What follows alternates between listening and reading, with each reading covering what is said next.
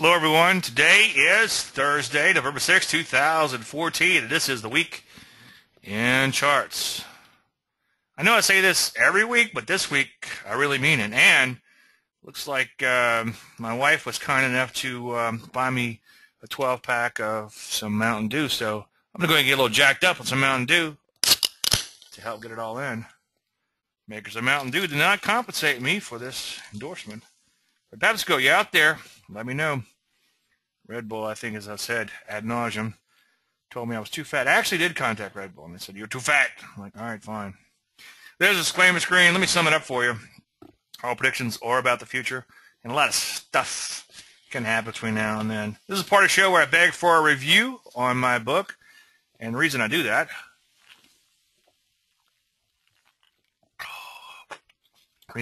is there are some malignant people in this world, as you probably know, who review the reviews. Can't imagine having that much idle time where you could review reviews, but whatever. And what I mean by that is they didn't take time to actually read the book. They're just reviewing the reviews. Makes no sense whatsoever. But anyway, if you don't mind, throw me a bone on that. I've gotten quite a few promises from you people, and I appreciate that. But one good act is worth 1,000 good intentions. I'm just saying. All right, what are we going to talk about? To oscillate or not? This morning I woke up and I'm like thinking, well, what are we going to talk about? And the kind of the elephant in the room is the oversold or overbought, I should say, more accurately, nature of the market. So I started thinking about that. Got a last-minute email or two, and I want to kind of get into value investing a little bit, believe it or not. And that's going to make a lot more sense in just a minute. Anyway, instead of telling you what I'm going to tell you or talk about, let's just start talking about it. Just for S&Gs, you're probably shocked to see a stochastic plotted on my chart, but this is just for purposes of understanding oscillators. I'm not a big fan of indicators, and I just want to show you some of the problems with, if anything, kind of want to pick it apart a little bit. Now, keep in mind, it's not my way or highway, and as I'll probably say in a few minutes or reiterate, is that if you are or do trade some sort of oscillator or something, and you've made that a big part of your life, where you've studied them for years and years and years, and you have a pretty good idea how they work, when to use them, when not to use them, etc., sort of like I've done with just looking at price bars, and to a somewhat lesser extent, the bow tie moving averages, then by all means use them. So it's not my way or highway. I just want to show you a few pitfalls of that as far as I'm concerned. Now, once you've studied them for years and years and years, you probably have discovered some of the same things. One thing you really have to watch with an oscillator, especially like a stochastic, is it's a bound oscillator. It can only go to 100, and it can only go to 0. Okay, so at 100, it's really going to look like a market top. So right around here, that's really going to look like a top because it's kind of hit the edge of the range. Okay, and then the market continued to go higher. In this particular case, not by a whole lot. And I'm going to show you an example where it can and does go quite a bit higher. And then the same thing on the downside. It can only go to about 0. And then you have to be careful because sometimes when you get down towards, let's say, oversold, well, this market was oversold based on this dynamic right around here. And you can see it became more oversold, had a little bit of a bounce, and then became even more and more oversold. Now, it did turn around after it hit 0. And that's one of my points, is that oscillators will work in oscillating markets, okay? But you have to be really careful about buying that oversold, because that oversold can always become more and more and more and more oversold. And this is especially true in the short side. I'm going to flesh that out in just a few minutes. Now, notice what happened. This stochastic got super duper oversold, but then the market turned right around back up. So that makes it look like it's going to work pretty good. Well, the problem again is oscillators work really good when the market is oscillating. If you do use an oscillator or some sort of indicator, use it as an illustrator and not so much an indicator. Okay, like right here, say, oh, well, this market looks like it's getting a little overbought based on this run, so maybe I better just sit on my hands a little bit on the long side. And it kind of went sideways for a while. So you can see this overbought stayed overbought for a long, long time, or quite a few, well, about a month or so. And then eventually the market did roll over. So if you are using an oscillator, don't say, well, I'm going to short this market because the oscillator is overbought. But then maybe say, well, wait a minute, let me look at this market up here, whatever, oops, and say, okay, yeah, it's overbought, so maybe I need to pay attention to what's going on with the market. But usually the best thing to do is just eyeball the overbought, oversold situation. And I'm going to flesh this out in a little bit more detail in just a few seconds too. But this market went up about 11% from this low right here, and that was about 12 days. So 11% in 12 days, round numbers, is not sustainable. And if you compounded that out, the number would be ridiculous if it went up another 11% in 12 days based on a bigger number. Let's say, so you're at 2,000, then it goes up 11% from there. Then that's what, another 222 points or whatever. And then on top of that, you compound again. I mean, so you're talking some ridiculous number by the end of the year. If somebody has a quick way of running that math, let me know, where the S&P 2000, based on a current price of roughly 2,000, going up 11% every 12 days would be in 250 trading days from now. And it'd be pretty high, probably like 10,000 or more, okay? So there's no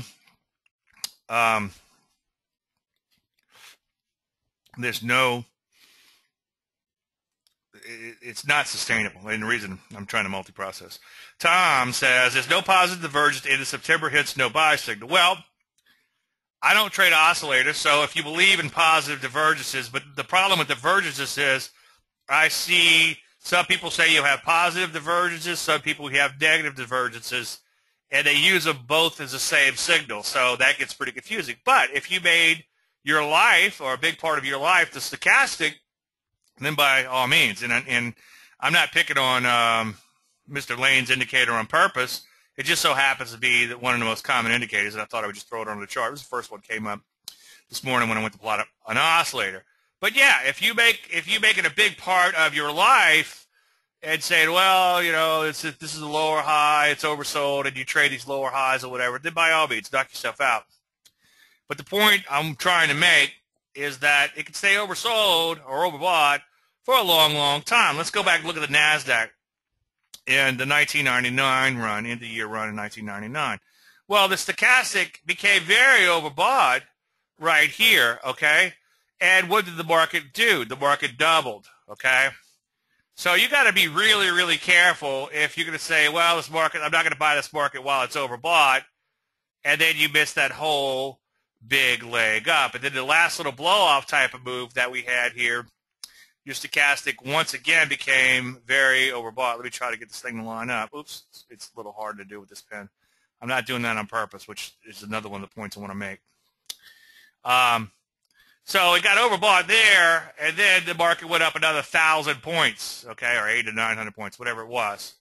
So you got to be really careful if you're using any kind of indicator. Use them as an illustrator. Or if you know if the market is doing something similar to the indicator, if the pattern fits, right? Because like right here, it's oscillating, and right here the market's oscillating. So that actually worked pretty good, okay?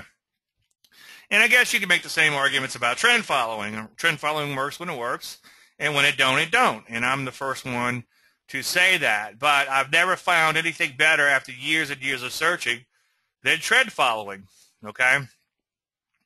And if a market's going up day after day after day after day after day after day after day after day, it's a market you probably want to be trading because it is trending.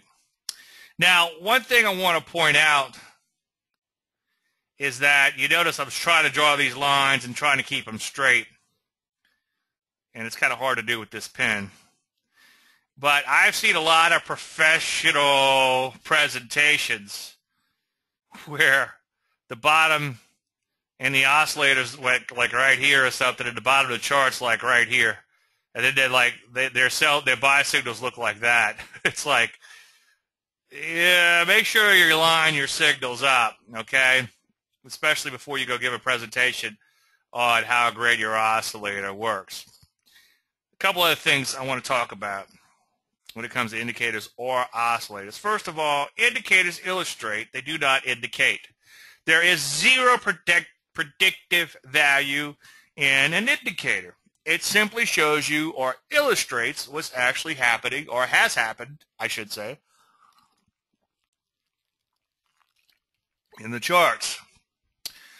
You then use common sense and 20 or 30 years of chart reading, how long you've been at this, to help you make your decision.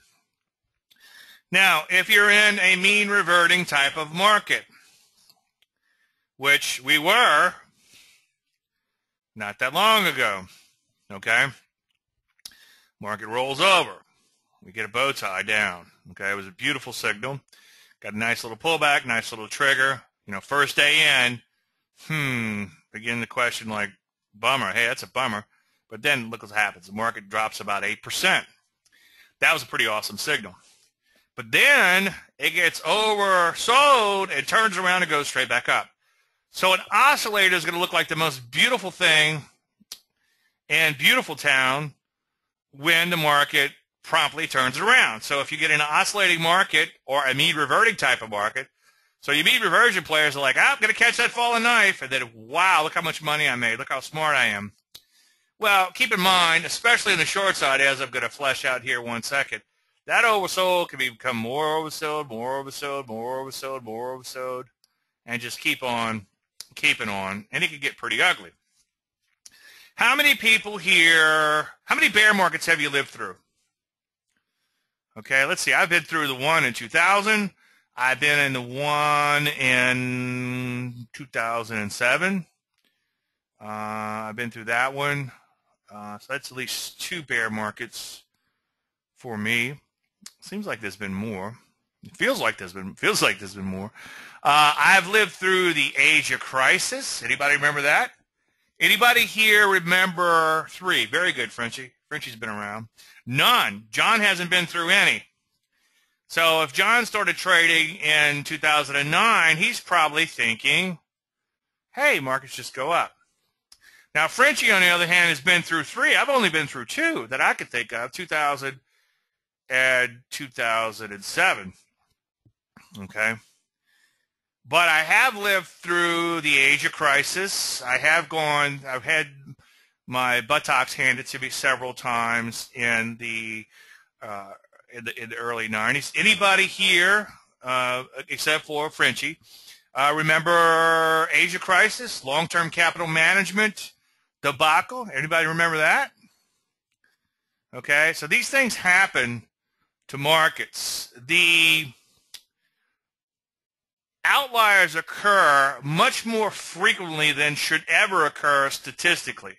That's what's known as the fat tail. Now, I don't like reading about the fat tail because it's kind of depressing. But what's his name? He's made a living off of writing about the fat tail. Talib, I think. He's the most negative guy in Negative Town. He basically says we're all going to blow up and die. But if you want to learn about the fat tail, he's correct.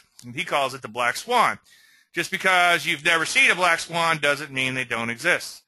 And I actually had one literally land in my pond and hung out for a couple days. And I've got pictures of it somewhere.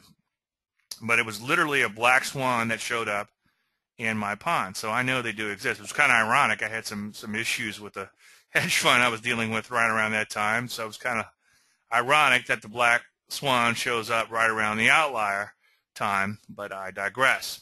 Okay. Asian contagion, baby. You remember it? Yeah.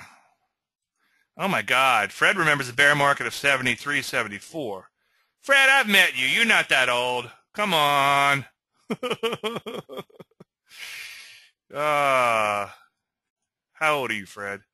There's no way. He's a fund manager. Has to be. Who's that? So anyway, some things could happen. Some bad things could happen, especially on the downside, okay? Um, with an oscillator, you have a lot of signal, but you also have a lot of noise. Okay? So you have to be careful with that. And I started to put some charts together earlier, but I don't want to turn into Mr. Anti-Oscillator guy, because it's not my way or highway. As somebody just pointed out, there are some things you can do with oscillators if that's your forte. If you spent years studying them and you know about divergences and stuff, then by all means use it. That's fine. But from where I sit, when I plot that stochastic and I back the chart way out, it looks like an electrocardiogram just kind of beeping along, okay? So you get a lot of noise, and you also get a lot of signals. You get a lot of signals that don't pan out, okay? Beware, again, of bound oscillators, okay? Because let's go back to the P's, okay? The oscillator bottomed out here, and so did the P's within a day or so. But guess what? These P's can keep on dropping. And that oscillator is just going to go sideways because it can't go down any further. So this is going to look like a bottom, even though this continues to implode. So, again, I don't want to get in a pissing contest with somebody who uses oscillators, but I'm not sure how you could use an oscillator to catch a falling knife when the market is imploding. So be careful if you're in there and you have a bound oscillator, okay? Now, beware of fun and games that are played. Like I just said, I'll see like a little oscillator bottom out, and you'll see like the signal up. Let me see if I can do this right. It'll make it kind of funny. You know, you'll see like the oscillator signal here, okay, and then they'll have that little buy signal up here. And if you draw a line, they have like a little buy arrow here, and they have like a little buy arrow in the oscillator, right? And sometimes these can be way off. You think I'm being tongue-in-cheek and BSing to you, but trust me, it happens. And keep this in your mind's eye, or make a little mental note of this. And if you go out and watch some webinars or go see some people in person at all, then don't call them out and be an ass, but pay attention to that oscillator and signal lining up. And you'll be surprised how many times they don't actually line up. I'm just saying, I've personally seen it, and I've been around some old-timers sitting next to me, and they kind of nudge me, and they go, yeah, point it out to me. There's a bit of a skewing, okay? The signals, your signals shouldn't look like that, okay? They should line up perfectly like this. I'm just saying, okay? Now, also keep in mind, I saw a presentation once where the oscillator half the time was overbought and half the time was oversold. So flip a coin. And then they also went on to show where the oscillator was overbought for 3 years. And then, aha, look at that, the market rolled over. I'm like, 3 years? How can your timing be off by 3 years? You know? My timing's off by a couple of days. I get in a lot of trouble. Okay? First, I get pissed off. Second, my clients get mad at me. But how can you be wrong for 3 years and then go, aha, I was right? I don't get it, okay? So keep in mind that can happen. Now, if you do find something you like, make it much of your life's focus, okay? Early in my career, I noodled around with all of this stuff. I kind of liked the 310 oscillator for a while, which is 3-day moving average minus the 10-day moving average, because that's something that I saw Linda Raschke was using, and I liked her stuff, and I sort of liked it too. And it's kind of a cool little oscillator, at least I thought it was at the time. But throughout the years, I've used less and less indicators, and now I don't use any other than the occasional moving average, which I'll throw in the chart only after I've looked at the actual chart, or unless I'm being paid to look at bow ties. I work with some funds over the years, and they want to see bow ties with certain aspects and certain things. I'll scan for whatever you want. You just have to pay me, okay? And I'll be happy to do that for you. And I will enjoy doing it because I like doing this. But for the most part, I look at a blank chart first. In fact, all the time I look at a blank chart first. And then I might throw in an occasional moving average. But if you do find something you like, just like I've liked a couple of those little moving average, make it much of your life's focus, okay? Study that oscillator backwards and forwards, pick it apart. Take a look at the signals, but also take a look at the noise, okay? And my problem with oscillators, indicators, or whatever you want to call it, not to pick on any particular one, but my problem is they could be like candy. It sure seems good, sure looks pretty good on the surface, because your eye tends to be drawn to these perfect bottoms and these perfect tops. But you don't see the number of times in between where that indicator was just flat out wrong, okay? So I just would caution you to be real careful with this. As I often say, and I've given this speech quite a few times, but I do the Trader's Journey speech where I talk about starting with a blank chart, and then you start adding more and more and more and more indicators. You reach a point where you can no longer see the chart. You have analysis paralysis, and then your true enlightenment becomes when you start peeling away those indicators, and then you end up back in the beginning. Sometimes this journey takes about a year for some people. Sometimes it takes about 10 years for others. Sometimes it takes maybe 20 years for others. I've been in the business long enough, at least publicly, to have met some people that are just they've been at it as long as I have, and they're just slowly they're almost back to the blank chart. They're getting there. It's taking them a while, but they're getting there, okay? What about the volatility ratio? Well, that just shows you, I talk about that sometimes too. That shows you what's already going on in the chart. And I'll talk about that every now and then, but you just come in and eyeball the chart, okay? The volatility ratio, which I wrote about in my first book, will show you when the volatility drops off. Now, volatility is measured on a closing basis. So if you have a market that's doing this, and it starts doing this, you know the volatility has gone from here and down, okay? You could look at it. But you could just eyeball the market and see that it's done that, okay?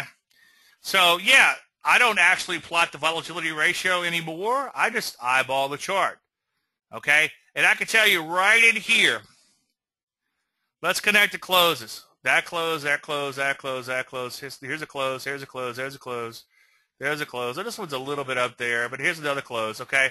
So I can tell you just by eyeballing this chart that the volatility right here has dropped way off. And we were due for an expansion in volatility. It looks like we got a little bit of an expansion in volatility, okay? Oops. Let's try to draw that again. Expansion. Now, see, now you get an expansion. Okay, so I'm just eyeballing this.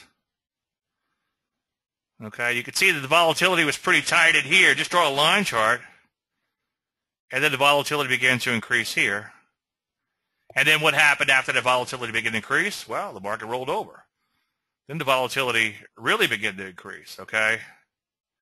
So you don't need a indicator to tell you this. You could just look at it on a chart. But yeah, if you were looking for a low volatility market that was due to revert back to the mean, not necessarily in terms of mean reversion trading, but in terms of go from lower volatility to higher volatility, it had the potential to move, especially if you look at the trade within the trend. Yeah, but by all means, you could look for something like that or scan for something like that. But I just eyeball the charts, and again, I look for a lot of charts. But again, they can be like candy.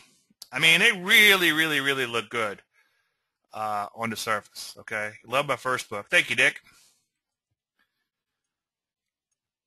Relative strength versus SPY, your views appreciated. Okay. talk about that. I remember the 73, 74 time frame. I also saw Kodak stock at the time. It was at all-time high. It started going down from there. I worked for Kodak. Well, good for you, Gary. At least you saw the writing on the wall. At least you saw the stock going down. Okay. Frenchie says Black Swan gone. I think he runs a fund. The problem with running a fund like that, and it would be fun to run a fund like that, is you make these bets that have the potential to have unlimited gains and limited losses. In other words, you would run out and buy a lot of options, probably like a lot of out-of-the-money options. And you will consistently lose money until you make a lot of money, okay? Now, the secret is not going bankrupt while you're losing all that money, or if you're running a fund, not losing all your clients while you're losing all that money before you have that big outlier that pays for it all.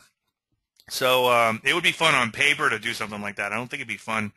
I said it would be fun. I don't think it'd be fun in reality because you would lose all your clients, and then, of course, an aging crisis would come up, or Ebola or something. You know, God forbid Ebola. I should have said that. But something would come along that would scare everyone, and then the market would go nuts, and then you would pay off on those little bets, those lottery ticket bets. Okay. Okay, I'll get to that in a minute, John. Now, overbought, oversold. I know I've kind of beat the dead horse on overbought, oversold, but just use common sense. If you don't walk away with anything, just use common sense. The market can't go up 11% every 12 days forever, okay? Round numbers.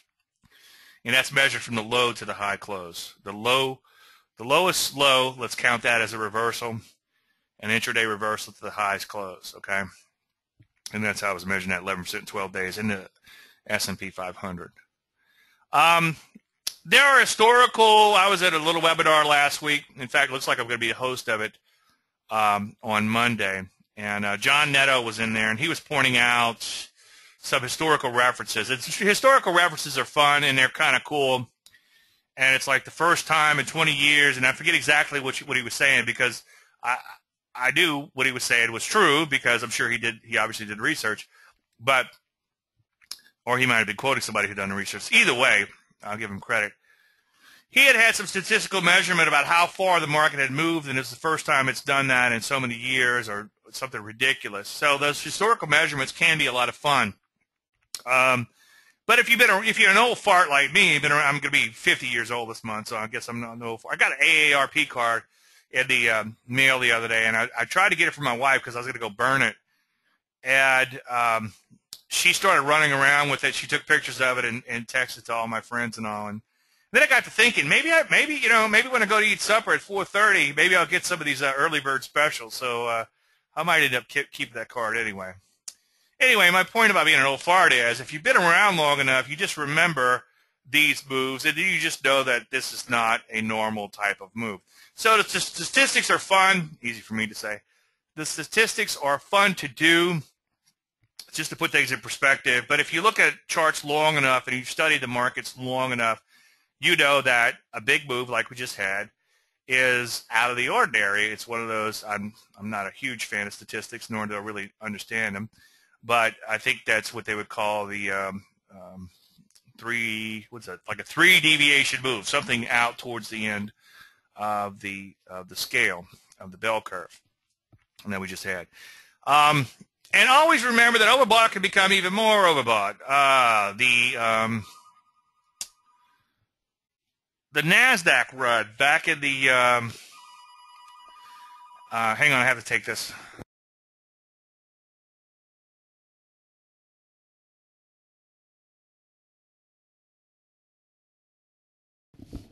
That was a fund manager. He's only running about $5 billion, so I take his calls. Anyway, overbought could become even more overbought. We just showed an overbought market that doubled plus some. The NASDAQ went from whatever it was, 2,500 to 5,000, and it was overbought most of that time. Now that doesn't come along that often, but it was just one of those cases where you win a rip-roaring bull market, and everyone was in buy mode. In fact, back then I actually had CNBC on, and they used to have a little sound bit. They'd go, buy it, buy it. You know, just that's just how stupid everything was. Now, keep in mind that oversold obviously can become even more oversold. And I put the word especially in here, okay? Because overbought becoming more overbought and staying overbought for an extended period of time, it can happen, but it's a little bit more rare than it is for an oversold market to become even more oversold. So that NASDAQ, that's one time that sticks out. There's not so many times in history that stick out in my brain. But as a trend follower, if I'm looking at a market that just keeps doing this and keeps on keeping on, and I'm drawing those big arrows, then I'm not going to fight the trend because it's overbought. I'm going to buy into it. Now, but Dave, I thought you need pullbacks. Well, I do need pullbacks, but what happens is eventually you have a rolling correction in markets like that. You start getting setups, and then they become worthwhile taken. Okay, even though the overall market is overbought itself. Now, here's the deal. Oversold can become even more oversold, and this is why I put especially here, because let me see if I could put it mildly. Shit happens, okay? So you get, let's say you get a margin call. Now, as a private trader, no big deal, but if enough private traders get margin calls, it could add to the market, okay? And sometimes it almost seems like it's government intervention, but governments try to deleverage funds, and in the process, they blow up a few, okay? I've been part of hedge funds blowing up. I'm not proud to say that, but it's ugly, and it's just ugly. I'll just leave it at that. And you get forced out, and there's nothing you can do about that. People panic, okay, because you might need the money, or even if you know, you always need the money. It's like somebody says, I don't need the money. It's like, bullshit. You always need money, right?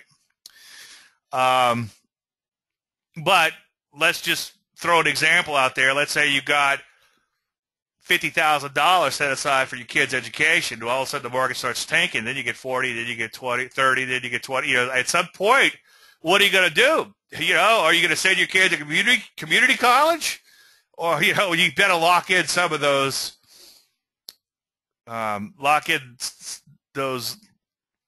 losses before they get any bigger. Easy for me to say. There's an old adage, sell first and ask questions later. That's probably one of the few adages that makes a lot of sense, because, believe me, that oversold can become more oversold.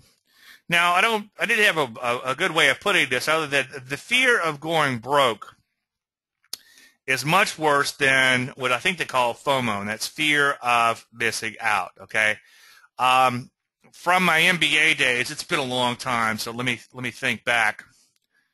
I think we call that an opportunity cost, okay?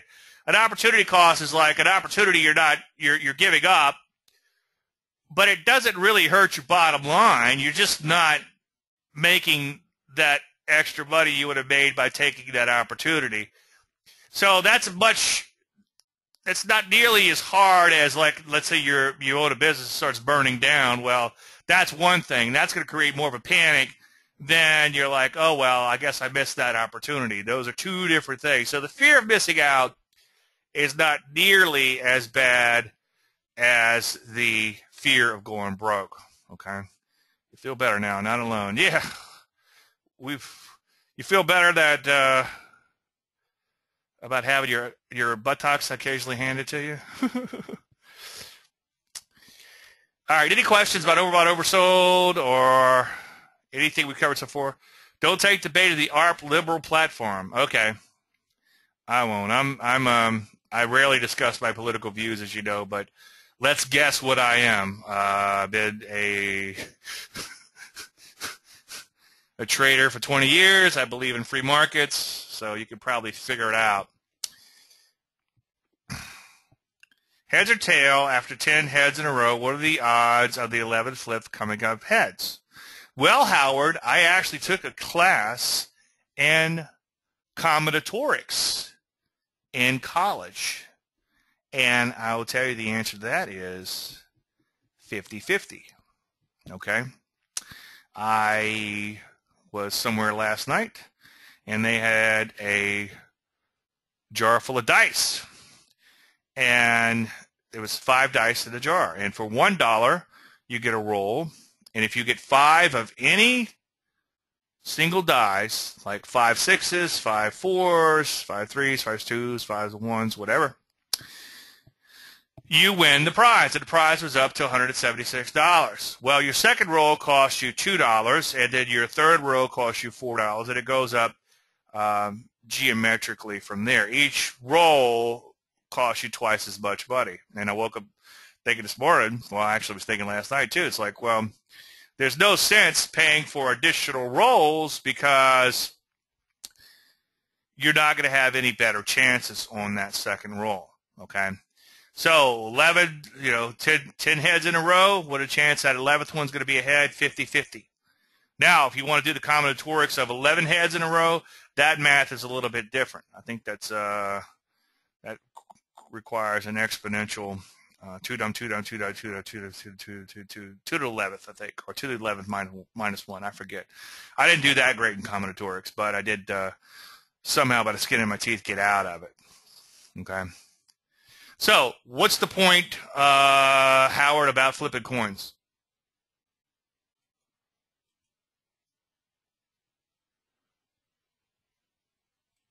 Your views are mine, and that's why I'm here. Vote twice in your state to get the right guy in the Senate. Okay, I will, Don. I voted day before yesterday, and I will vote again. Okay. All right, while we're waiting on Howard. Hi, Dave. For the presentation, to feel the topic is good enough to talk about. I've followed the gold silver stocks since months patiently. It's getting more and more difficult to sit in my hands and force myself to try not to bottom fish. Excuse me. I feel like some of the stocks have huge profit potential as they are hammered down completely. But maybe not hard enough yet. I'm sure that you are on your radar. I'd like to know what price action would make you buy them. I feel that they will bounce. And when they do, there will be no pullback.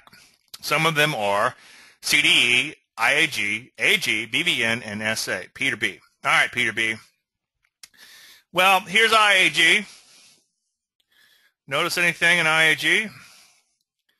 You got a big blue arrow pointing down, okay? Let's take a look at BVN. Notice anything? Well, you got a big blue arrow pointing down, okay? Now, IAG looked pretty cheap around 350, okay? And you had an arrow pointing down there, too. And where is it now? $1.50, okay? $1.75. Let's take a look at AG. Well, you got a big blue arrow pointing down. Looked pretty cheap around 10. Where is it now? Less than 5, okay? CDE looked pretty cheap around 750, okay? Where is it now? 3-something. And then finally, BVN, did we do that one?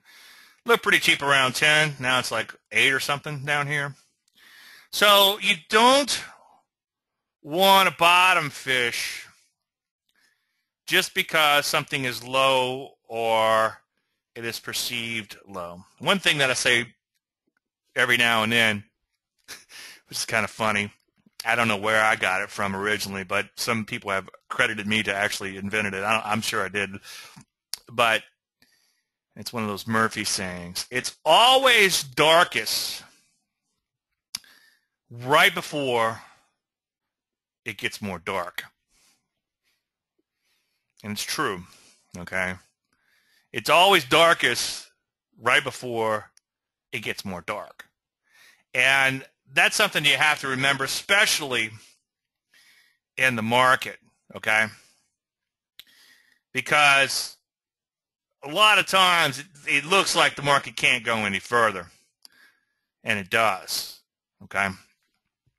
Now, his question is, what would change my mind? Well, if you got, or if you have, or whatever the proper English is, if these stocks begin to kind of bottom out a little bit, and then you start getting bow ties up or first thrust up, or some other transitional pattern that I follow, then I'm going to be all over these.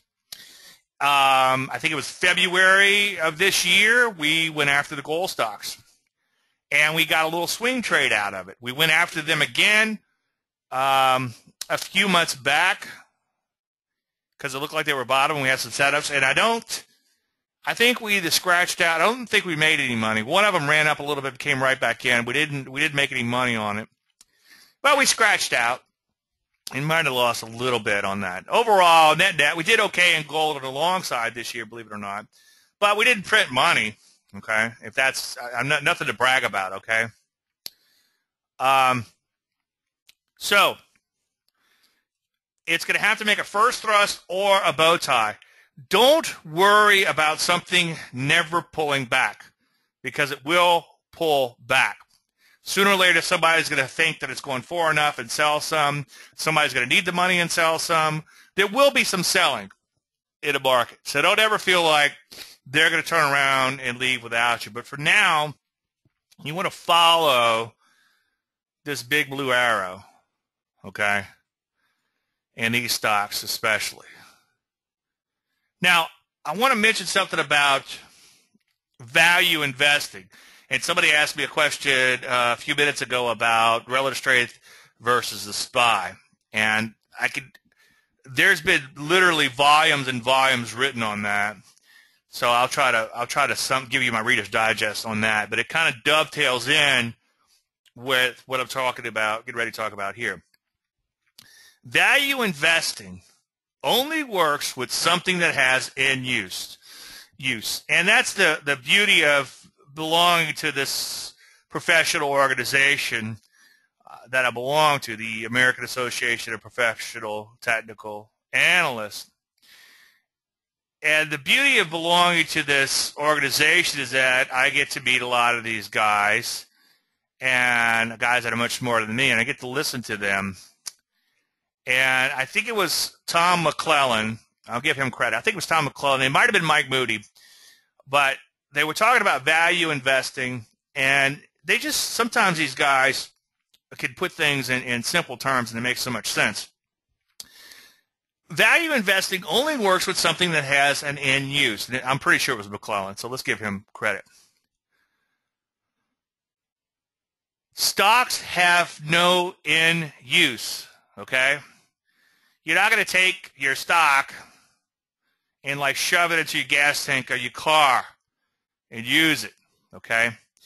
It has to have an end use for it to be valuable. And this morning, being that I was out of toilet paper for 2 days in my office, it was nice to see that I had a couple of rolls of toilet paper in my office this morning. And as I'm thinking about my presentation this morning, I'm thinking, well, toilet paper has an end use, no pun intended, and I think that's one of the examples that came up in one of the presentations. So that's probably not an original thought.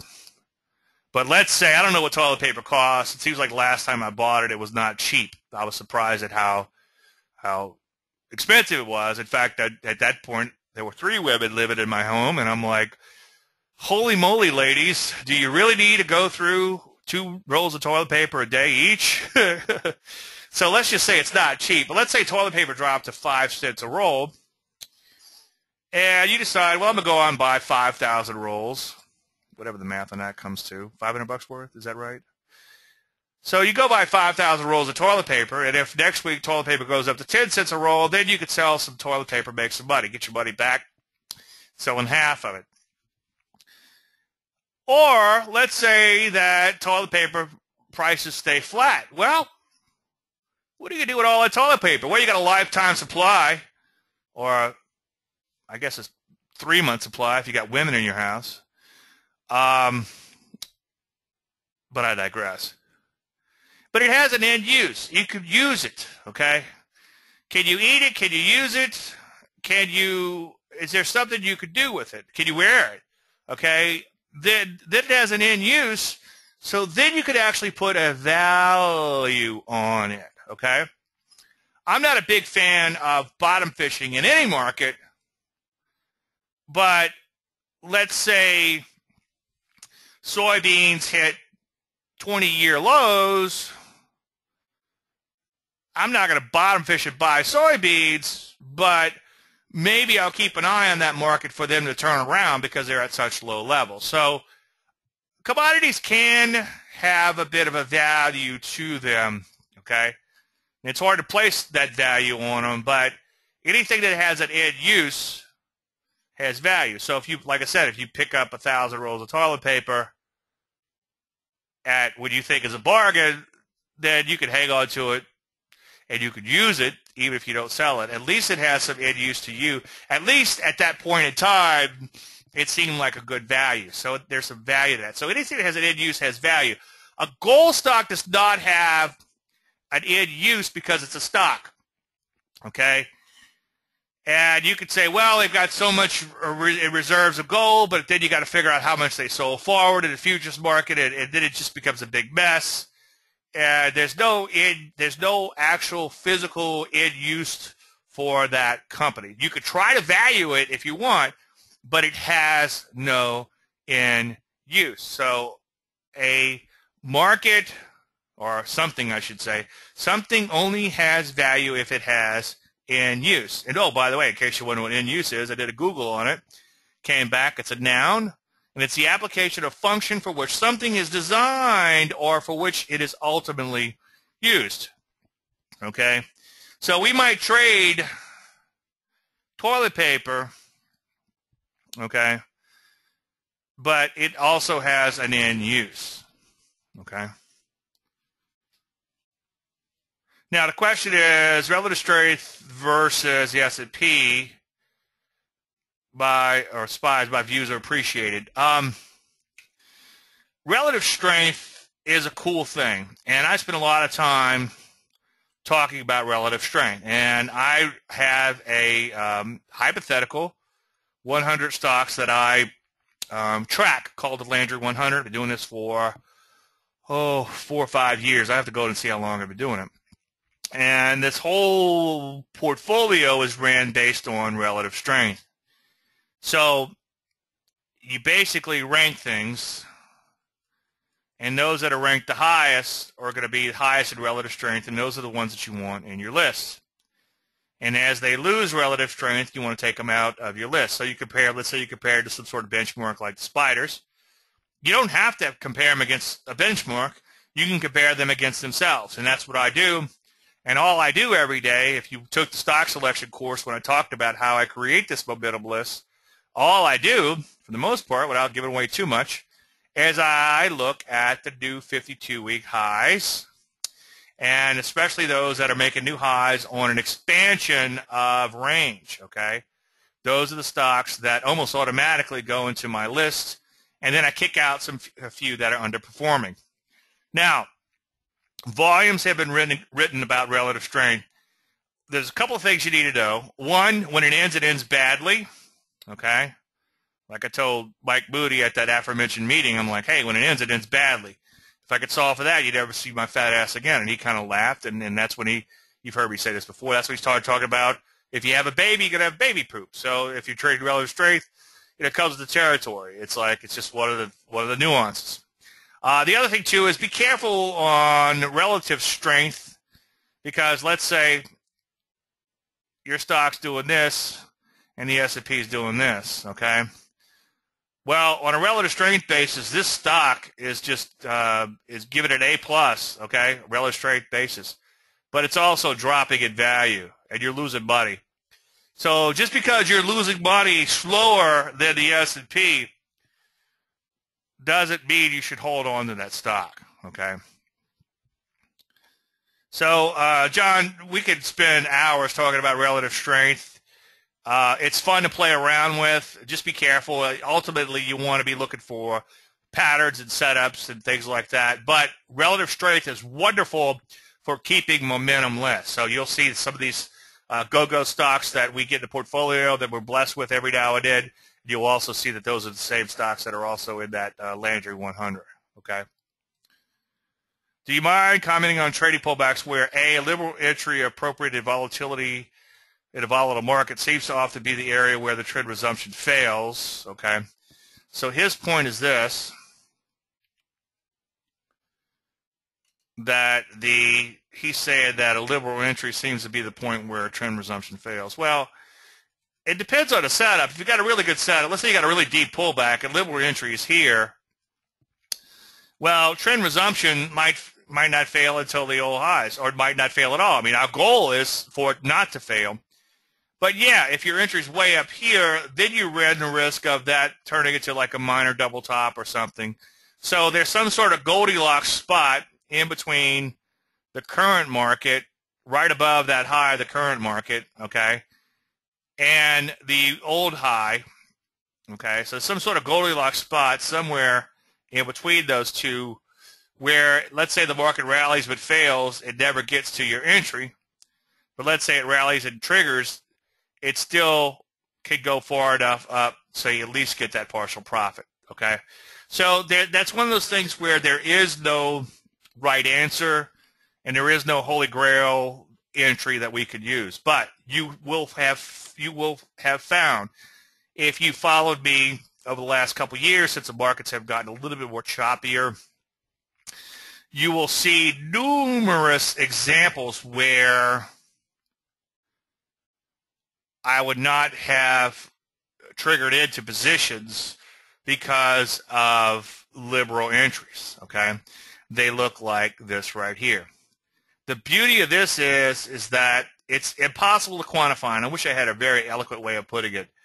But let's say you miss 10 losing trades. That's hard to quantify, but that makes a huge difference in the portfolio because let's say if you got one losing trade and one mediocre trade, that's just going to scratch out. So if you got 10 losing trades that you could have avoided, this is going to have a huge difference in your portfolio. It's hard to see it at the bottom line, but if you miss enough losing trades, all you're left with is the winners.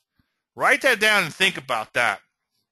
Unfortunately, you could end up with a grail hunt if you try it too much, because that's what I did early on in my career when I was programming mechanical systems. Is I said, okay, I've got some pretty good looking winning trades in here. Now I just have to eliminate all of the losers. And then I realized the error in my ways really quick after a month or two of programming from 5 to 7 every morning, and eventually scratching my head like, oh, you can't get rid of all the losers. But there are things you can do like liberal entries to do them. Now, James goes on to say, pullback appears to be developing 2 legs down, but some appears to regain strength from momentum. Do you trade these? Pullback appears to develop 2 legs down. Well, it depends on the 2 legs down, okay? So, and it depends on the situation. So let's say you pull it back, it goes up, and pulls back some more. If this isn't too many days, okay, in the pullback, then you still look to get long above that pivot point here. That's called a trend pivot pullback. Read 10 best. That's it. That's a pattern in 10 best. Or a false rally pullback because it triggers an entry. We're over here now. It triggers an entry, then it comes back in, and then it re-triggers. And it re-trigger is what you look to take. Okay. Now, every now and then, in one particular case that comes to mind, I had a IPO that did this and it took off again. And I re-recommended it like over here somewhere. And the reason I did that, it was Zen, and we can pull it up in 1 second. The reason I re-recommended it was because it, let's see if I can get this thing to come up. Because I thought it was still viable, and also, well, personally, I was still long, and then also a little discretion would have kept you in the trade. So to answer your question, this double pullback, look, I already got it marked in for you. This little double pullback here was worth taking.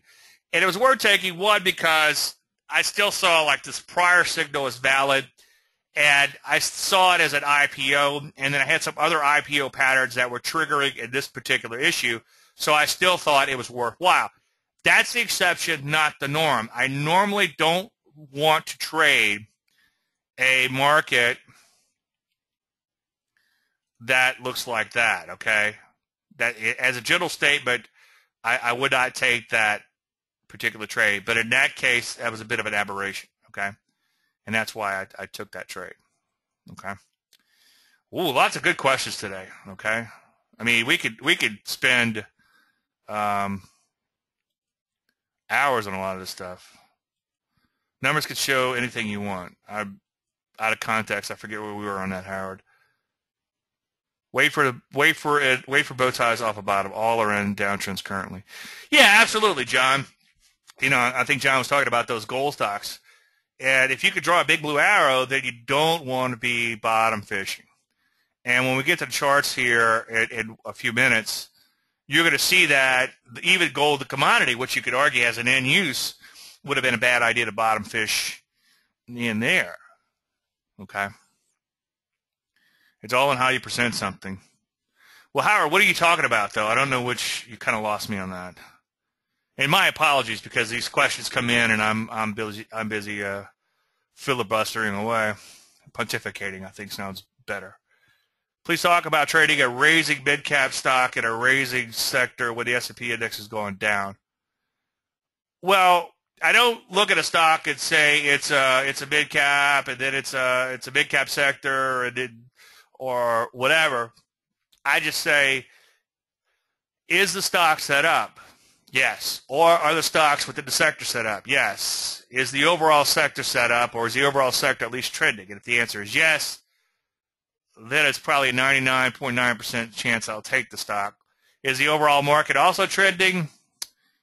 Maybe. If it is, then I know I'll take the stock, okay? So if I've got the sector, and I've got the stock, and I've got stocks within the sector trending or set up, and I'm finding other stocks that look almost as good as the one I'm looking to get in, and the overall market is there, market, sector, stock, if all three pieces fit, then I'm going to be all over it. Once a year, once every couple of years, it doesn't happen often. You might see me write a column. If you go way back to the trading market days, when I was with trading markets, you'll see that every now and then I write a column and I'd show that a persistent pullback in the Ps, a persistent pullback in the individual sector, and a persistent pullback in a stock within that sector. And don't quote me on this, because I hate to never say never, but from memory, I have never seen one of those trades not work. That's a double negative or triple negative, I forget. But if you got a persistent pullback at all three, then chances are pretty darn good it's going to work. So I'm not worried if it's a mid-cap stock or small cap stock, or I'm not going to look within the mid-cap sector of the S&P or the mid-cap, whatever that mid-cap index is. I'm just going to look to see if the market in general is going up, the stock in general is going up, and the sector in general is going up, and then I have that set up. Now, with all those caveats out there, if I really, really, really, really, really like a setup, then I'm going to take it. I don't care about everything else. But the more pieces that fit, the better off you are, okay? If the pieces don't fit, don't take it. My questions just got wiped out. Huh. All right, let's finish up a little bit. Somebody asked me about seasonal biases, and my canned answer there is that you don't have a representative sample. Okay, let's assume the markets in the U.S. have been traded about 100 years, which is about right, probably liquid enough to trade, maybe a little bit more. And let's say you got some kind of seasonal bias. It's like 80% of the time. Okay, well, this could be wrong for many, many, many, many, many years. It could be wrong for 4 or 5 years and still be statistically valid. Unfortunately, you don't have a representative sample. That's my problem with seasonal biases. Okay. So what you need to do is say, is the market going up? Yes, then it's going up. Does it matter if it's a Santa Claus rally or Ebola's been cured or Republicans are in, Republicans are out? Does it matter? No. No, it's going up. Okay? It's starting to sound like Nicholas there. Is it going down? Okay? Does it matter why it's going down? No. Okay? Is it going sideways? And that's all you need to know. And then if you look at the back of my business card, that's there. Now, the big deal about the Republicans, okay? Republicans gain control. All right. Well, now what? So the market rallies a little bit, but you're going to see that you have these news events, and then it becomes a now what in markets, okay? This is left in from last week. Somebody asked me about liberal entries, and I don't remember exactly what the entry was in here, but it certainly wasn't like right underneath like this low, okay, or this low here, because you got triggered there, you got a trigger there, you got a triggered here, and by using a liberal entry like here or here, and then as it went higher, here, you avoid a losing trade altogether. Okay. All right, a couple of announcements. If you like these shows, you're going to love the flash drives. 2014, what I'm doing there is I'm just consolidating the entire year. So Volume 1 is going to be almost the entire. In fact, what I'll also do is if you get Volume 1, I'll give you the whole year. And I'll make the recordings available to you. Or if you send me a self-addressed stamped envelope, I'll refill that drive with the entire year's worth of stuff. And this is just up until June, okay? All this stuff in here. So a lot of stuff comes up out in these webinars. And there's a lot of stuff that's not listed. Like today, we talked a lot about relative strength, which probably won't even get listed as part of the topics for today. I need to correct this slide here. The right now with the stock selection course, this should be course, you get 1 year to my trading service free, okay? And that's so far I've kept that offer. I don't know how long I'm going to run that, but for now I'll probably run it till the end of the year. So if you're interested in the stock selection course, which a lot of the things we talk about in here, persistency and looking for patterns and setups within the patterns and picking the best stocks and momentum, which we just talked a lot about, or relative strength, if you want to look at it like that, all those things. It's like 14 hours of stuff. So that's in there. So check that out. If you're interested in the trading service in and of itself, I do have a low introductory rate, and I do a lot of work daily, and that's one reason that I have the educational business and I have a trading service business is I throw off a lot of excess research. I can't always act and or trade on everything I find in the market. So that excess research becomes part of my trading service, and I do a lot of research every day. So I was spending several hours a day looking at thousands of charts, looking for opportunities for myself, and in the process, a lot of stuff gets thrown off from that. A lot of very usable and tradable stuff and a lot of good information. So if I say so myself. Anyway, check that out if you're interested. Now let's take a look at, oh, by the way, that's the back of my business card. Send me a self-addressed stamped envelope. Email me if you need my address. It's also on the bottom of the newsletter every day. So if you need, look at the bottom of the last newsletter. You get lost in the markets, flip the card over, okay? Somebody send me $10 in an envelope. I'm always welcome cash, because they got a little help from me personally. So feel free to send me cash too. That's fine with me. All right, let's talk about the overall market. Was that an outside thought? Let's take a look at the S&P first, and let's go ahead and open it up for individual stock questions. Only thing I ask is if you want to ask about 10 stocks, just ask about them one at a time. Looks like we just blew something up here. I usually try to reboot before the shows. The last time I did that, it had to do like a 20-minute update. Hey, Don's here. What could Don possibly want to know about? Let's get that thing reloaded. Yeah, just ask about one stock at a time when you ask about stocks.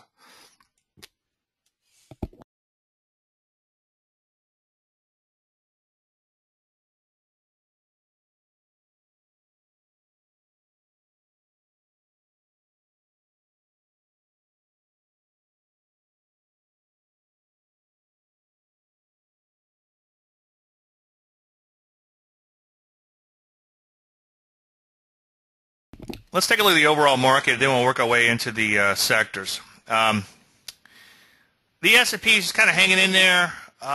It's up a smidge today. I wouldn't get too excited about that. One thing I noticed, and if you've been to these shows, you know that I often talk about the micro and then work my way into the macro. On a micro level, you could see that we really haven't made any forward progress in about 4 days here, okay? So if we just have a modest down day, then we could actually have a down week. The aforementioned webinar, which looks like I'll be hosting on Monday. So keep an eye out for an email, maybe tomorrow on that webinar. and it'll be with a group of other traders, and just keep an eye out for that. But we were asked, where's the market going to be a week from now? And I don't like doing those kind of things because it's just a guess at best. But I guess down, I guess lower. So I guess the market would end the week lower from Monday. And as a trend follower, I'm a little torn because it's obviously headed higher. But I figured it's overbought nature. It's due to correct. It would correct between now and Friday. Well, I got 1 day left to be right. I guess I was right for 1 day. But anyway, that kind of stuff, it gets you a lot of trouble really fast. Be careful with predictions. Somebody sent me a good quote right before I got started, but I couldn't get their permission in time to quote them. So I'm going to quote them next week on the taking things 1 day at a time and not trying to predict too far out or predict at all. He basically said to observe and not predict, which I thought was brilliant. Absolutely. So we lost a little steam in here because, well, just look at where the market has gone straight up in here. And let's take a look at like a line chart. I never look at line charts that often, but sometimes I think it's kind of cool to look at a line chart. Let's see what we got. A line chart is closes only. And they do have some use, okay? Sometimes the market will make a new stealthy closing high. But you can see this market has pretty much gone straight up from here to here. And then now on the line chart, you've got a little bit of drift in here. So it's lost a little bit of steam just based on that dynamic alone. I wouldn't get too excited just yet. Like I preached a few minutes ago, overbought can always become more and more and more and more overbought. Okay.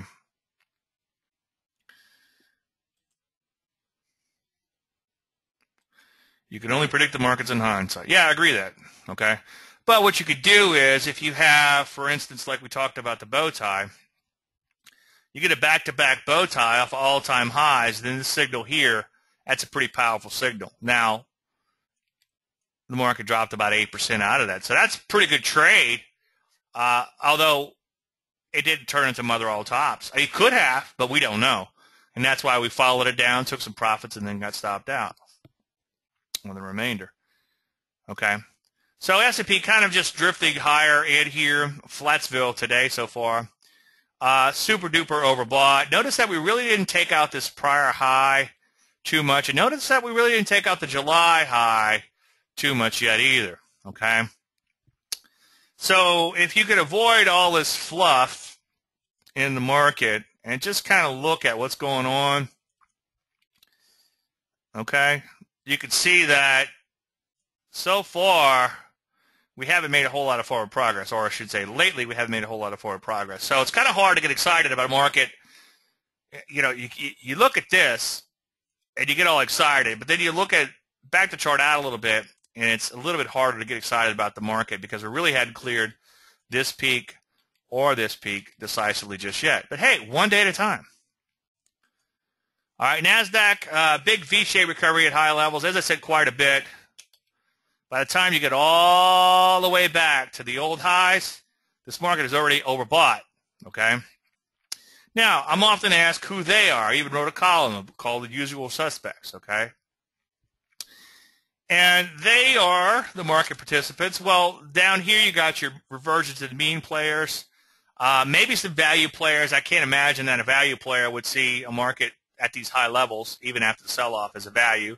But some bottom fishers, for lack of a better name, or reversion to mean traders, came in probably around 4,100 or 1,800, I guess, in the piece. But are they left to buy up here? Well, there's no bottom fishers going to bottom. You can't bottom fish at the top, right? And then the other thing is you probably had some shorts that got squeezed out, present company included, okay? So by now, all of the shorts have been squeezed out. We have a couple left, but for the most part, I think most people have been squeezed out by now. So that buying has exhausted itself. So I'm not trying to think about who they is too much and try to quantify that, but I could tell you by watching the charts, look at the charts, that we're overbought, and then those people have likely bought. Now, notice the NASDAQ losing a little steam. Well, how do I know? Well, we got, let's see, 1, 2, 3, 4, 5 days without much forward progress. in here. 1, 2, 3, 4. And then tomorrow we could actually have a down week in the NASDAQ. Okay? And maybe the P's too. Who knows? If we pull back below these double tops in here, or this prior top in here, then I would begin to get concerned. So ideally, I'd like to see a blow-off move. I'd like to see overbought just become super-duper overbought, and then look to play some pullbacks along the way. Russell 2000. Russell 2000, I said, would have a hard time getting through that year's worth of trading. Okay? But it turned around and went straight back up. Now, you're going to find when a market breaks out of a range, the longer and the further it could stay below that range, the harder it will be to get back through that range. In the case of the Russell, it only stayed down about a week, and then it just went straight back up. So it's like sometimes the market's given a do-over. When it breaks out of a range, it comes right back in. And that's because these people who bought for the last year and a half don't have time to react, and they're like, oh, wait, the market's going down. Oh, no, it's right back. Okay. So they're a little slow to react, so that's why that tends to work. Keep in mind that everything I say or do has some sort of conceptually correct backing to it. I'm thinking of the psychology of the market participants when I talk about something, okay? So if it sells off hard, it comes right back. Everybody breathes a collective sigh of relief. And to my amazement, this Russell just went straight through most of this overhead supply like butter. Well, in the markets, it's like Janet Jackson says, what have you done for me lately? I think there's only Frenchie's the only one in here old enough to remember that, probably. A couple of you guys, I guess. Anyway, you can see so far it's lost a little bit of steam, kind of pulling back a little bit, but also has a lot of overhead supply and such to overcome. Now, this is gold. This is why we don't bottom fish at gold, okay? Now, you do take signals, like I said, like right there, that was a signal. You might have had a signal in here somewhere. I think it was in February. It's worth a shot. Okay, it was shaping up recently, and no, came right back in. But you don't try to buy just because it's low, because low could always become lower, and that's the whole speech about the overbought oversold. Some of these areas in here are just kind of bouncing around, getting a little choppy, like the chemicals. Energies, for instance, kind of interesting that they've pulled back, but now they're about a month. There's about a month's worth of trading in here where they've kind of gone mostly sideways.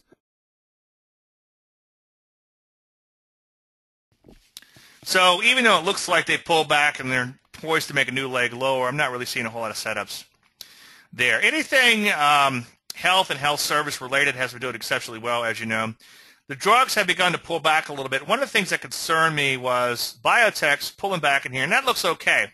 That's no problem with that. It broke out of a base, pulling back a little bit of a V-shaped recovery, but not too bad, okay? Not too deep of a V.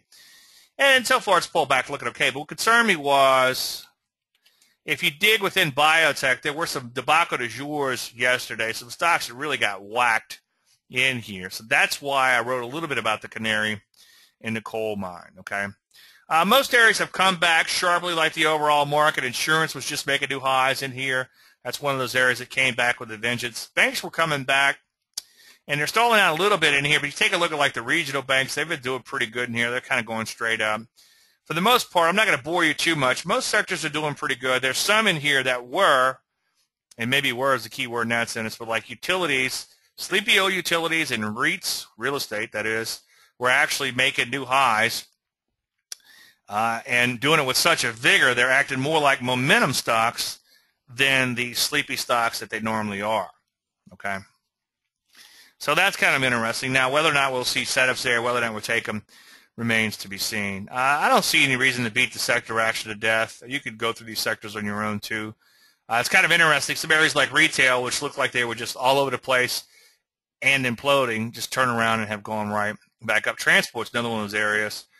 Same sort of action there in some cases, big V-shaped recovery. But you can see it's kind of losing a little steam in here as of late. So I think it's a developing situation. I think it's worth watching. And what's amazing is if you look within like the transports, like regional airs, even major airs, have been doing exceptionally well in here. So I find that kind of interesting. In fact, we actually had one from last week we showed as a possible avoided entry, or as an actual avoided entry. Now, Don's here. Can't imagine what the frick he wants to know about. Ford. Well, Don, we got your bow tie in here marked up. Not that I recommended trading it, or sort of a bow tie, kind of sloppy form. But you can see it had a nice little sell-off out of that so far. Yeah, let's draw an arrow. Looks like it's headed lower. So certainly don't want to bottom fish there. Okay. Apple, Apple's back towards its old highs. It's doing okay in here. That's not something that I would go after. But I guess as a trend follower, if it did pull back a little bit more, because it did break out of a base, okay?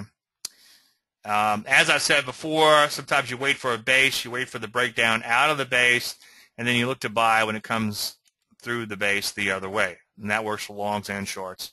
So based on that, it's doing okay. It's in a nice trend.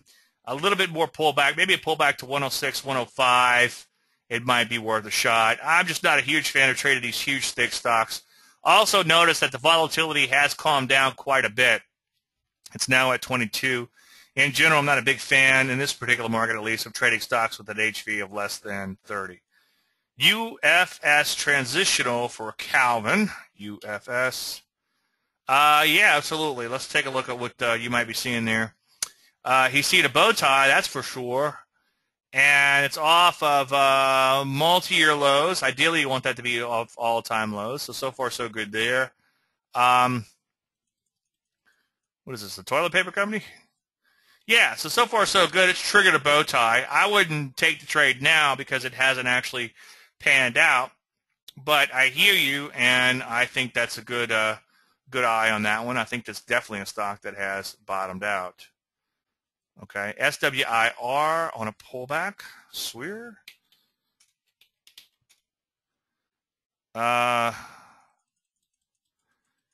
No, it's too extreme of a move. It's a 25% move, okay?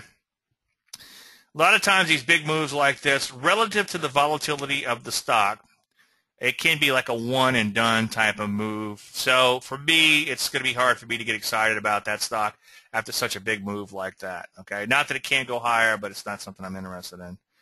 Breakout entries. What do you mean, John? Bob on a pullback? Maybe. I mean, you know, it's one of those.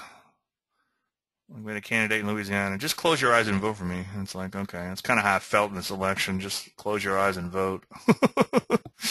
But I digress. Because it's such a stupid company. But hey, I'm a trend following one, right?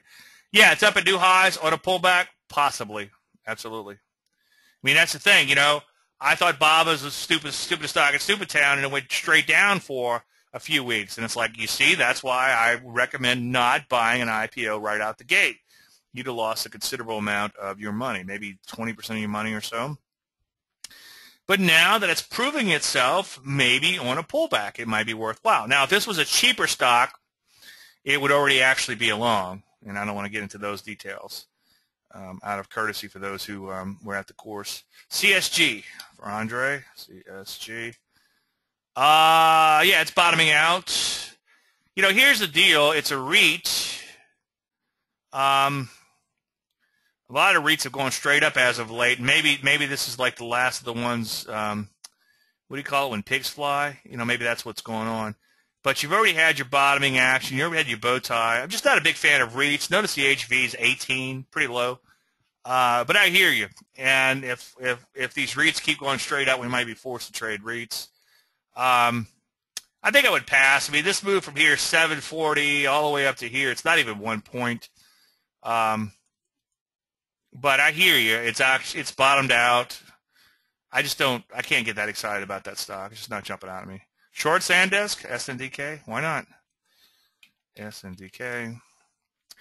No, too many days into pullback. And that's the problem we're up against now is that, you know, a client this morning emailed me, goes, Dave, you act like we're going to see setups soon. It's like, well, I'll just take things one day at a time. And I would imagine that we're due to start seeing some setups. But his point was that you're not going to see shorts because the market would have to roll over. That might take a while. And you're not going to see longs because the market's going to have to keep on going higher and then pull back, and that might take a while. And, you know, the bottom line is don't think too much. Just do your analysis every day and see what comes up. But I hear you. Well, the problem is where I'm getting to on the short side is now you've got all these stocks 1, 2, 3, 4, 5, 6, 7, 8, 9, 10, 11, 12, 13, 14, 15, 16, 17, 18. You know, you got about a month's worth of trading, like the energies, where they just kind of pull back. They're probably still in trouble, but it's no longer set up based on my methodology. But yeah, back to chart way out. Yeah, it looks like it's in trouble still. LCI in a pullback. LCI in a pullback. No, because you broke out past your prior peak. And see, this is where the stock selection course comes in. Not to soft sell it, but we talk about a lot of these things where you have a prior peak, and that's one of those patterns you want to avoid, because then you end up with the potential for a double top, okay? You don't want to just look at this part of the chart here. You want to take it in context with the rest of the chart, okay? Now, it doesn't mean the stock can't go up, but the point is, why not find something better, okay? How do I get volatility up here? You right-click on it, or left-click on it, and you click on Edit Field, and then you put the indicator in the field. And if you need the indicator, I'll give it to you. I think once you have the PCF written, you just select the PCF that you want, and then it goes in that field. Okay. Zayo. That's going to be an IPO.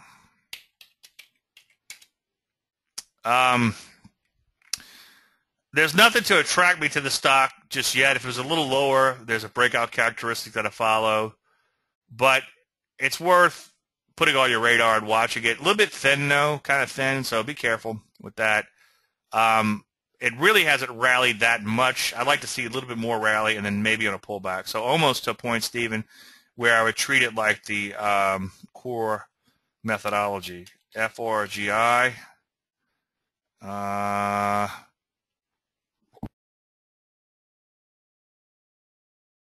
Well, it's kind of a thinner stock, so be careful. Now, I'm more lenient in the thinner stocks when it comes to the IPOs. I think we talked about that last week. My problem here is it's broken out, and that's a good thing, but now it's pulled back almost all the way to its prior breakout levels. So it's almost like that entire breakout has been negated.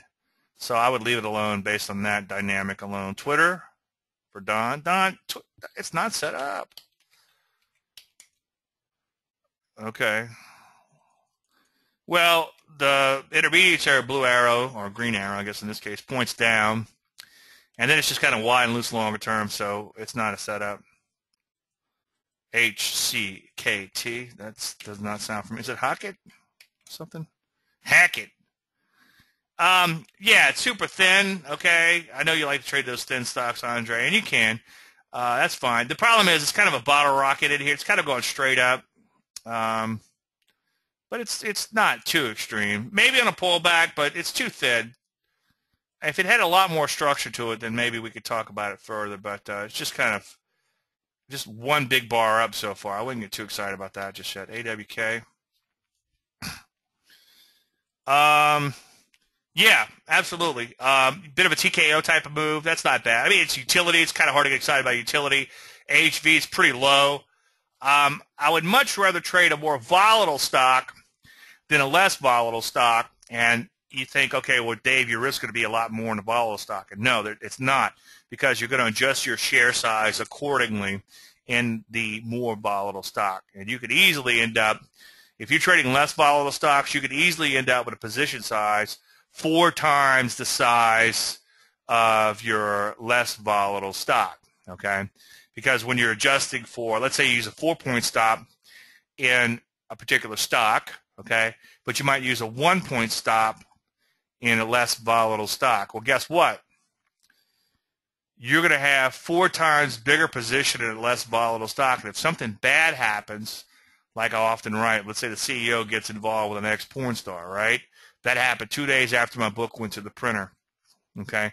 Then that sleepy little non-volatile stock all becomes, overnight becomes very volatile. And I forget how much of shareholder wealth was decimated by it. I'm actually writing about it in a chapter on a book I'm working on. But it was something ridiculous, like, I want to say $500 million. That sounds like too much, but I know it was in the hundreds of millions. So it's a couple $100 million in here, a couple $100 million there. Before you know it, begins to add up. So he wiped out millions and millions and millions and millions of dollars worth of shareholder wealth just by his indiscretion. Amazing, isn't it? Okay. I mean, that's a testament for not trading low volatility stocks, because something bad could always happen. Eros, E-R-O-S. No, I'm not seeing much to get excited. It kind of broke out. It hadn't really taken off just yet.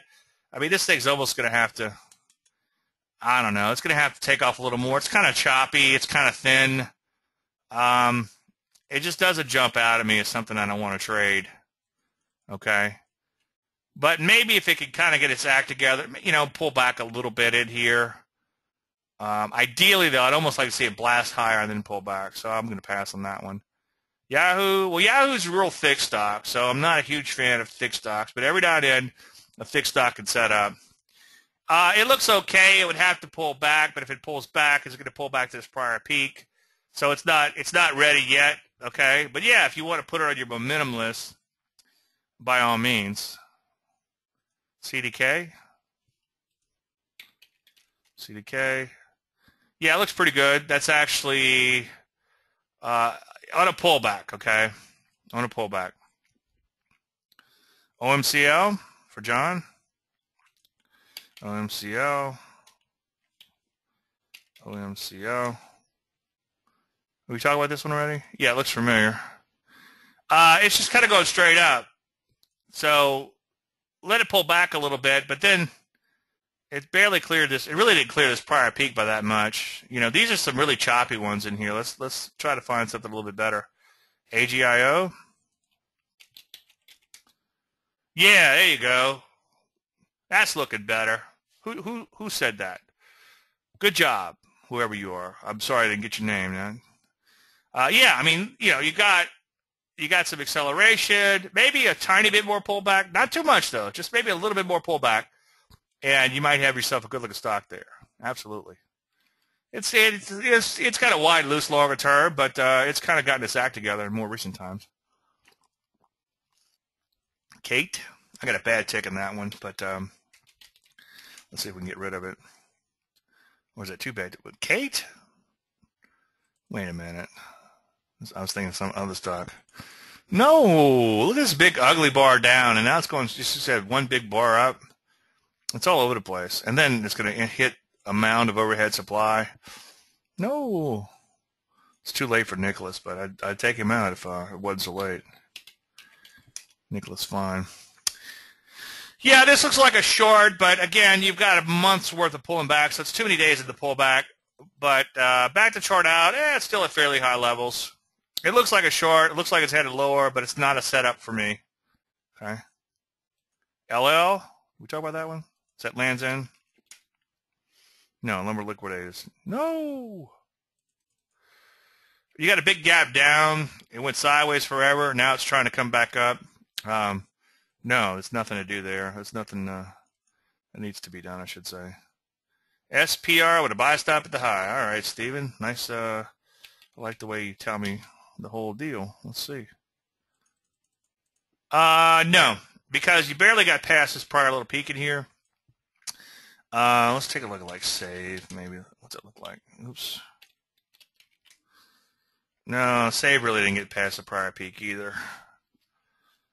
CHK for a short. CHK. The charts are kind of messed up, by the way. It's not your stock picking. It's the charts are just messed up. I'm not, because see, like this Chesapeake. Well, first of all, you got a big gap against the trend. A little gap against the trend is okay in a commodity-related stock. Write that down. But a big gap, you got to be a little suspect. And now 1, 2, 3, 4, 5, 6, 7, 8, 9, 10, 11, 12, 13, 14, 15, 16, 17. You got about a month's worth of trading in here. So it's too many days of the pullback, okay? And then also in the energies, you want to try to find energies that are like rolling over like this one did way up here, as opposed to finding ones that have already halved or more in value on the way down. CSG and DOC. Did we talk about this one? I think we did. DOC.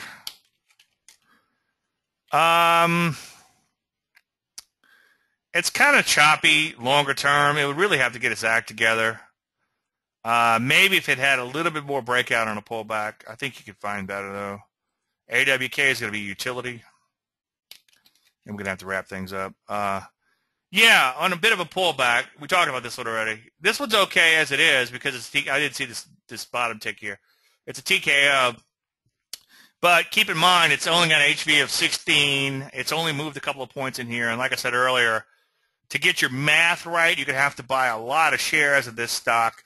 And something bad can always happen, even in a lower volatility stock, okay? Well, look, we're at an hour and a half, so let me go ahead and wrap things up so we can manage a recording here. I love doing these shows, as you can tell. I appreciate you guys taking time out of your busy schedule to be here. I'm humbled by your appearance. So thank you so much for being here. Anything unanswered, dave@davelandry.com, or anything needs a little bit more explanation, shoot me an email. I'll be happy to do that. And I'll either answer you directly or it'll be fodder for next week's show. But either way, you'll get an answer. Everybody have a fantastic weekend if we don't talk again. And I guess we'll see you again next week. Thank you so much.